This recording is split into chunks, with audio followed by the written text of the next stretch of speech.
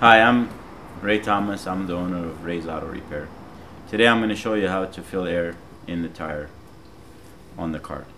So first of all, what you do is you find the valve stem on the tire, and usually there's a cap.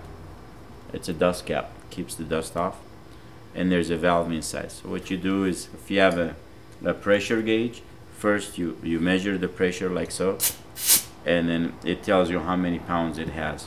Now, in case if it's low, you need to fill it with air.